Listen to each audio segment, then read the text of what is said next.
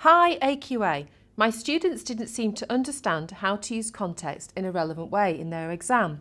Can we have some further guidance and examples of how to do this more effectively?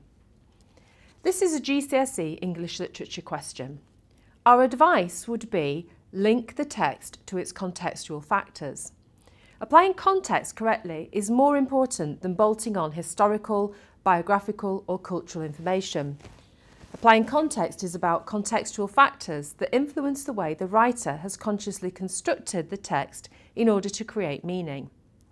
Assessment Objective 3 focuses on the relationship between the text and their contexts, the significant word being relationships. We can suggest some approaches. You can encourage students to consider how the writer's conscious construct can be influenced by contextual ideas. Students could think of the text first and then how context might inform a reading, and then comment on the relationship between the two. Students will need to show they understand the relationship between the texts and the context in which they were written. However, keep in mind that the text always comes first.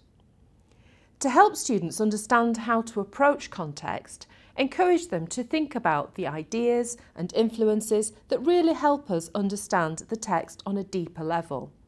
This spans the plot, the characters and the themes.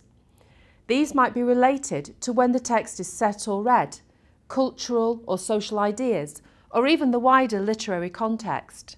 We've identified teacher resources to help you further and collected the links.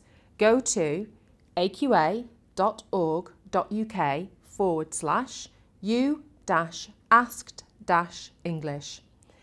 Our guide, Further Insights, Teaching Context, demonstrates how AO3 is assessed in an exam. Our examiner's report on the Summer 2017 series breaks down how students have approached context. Finally, we really liked a blog post from the English and Media Centre called Noticing Context, Putting the Text First, which is worth a read.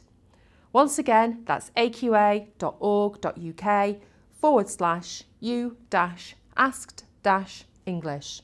We hope this has been useful. We'll be back next time with more of your questions.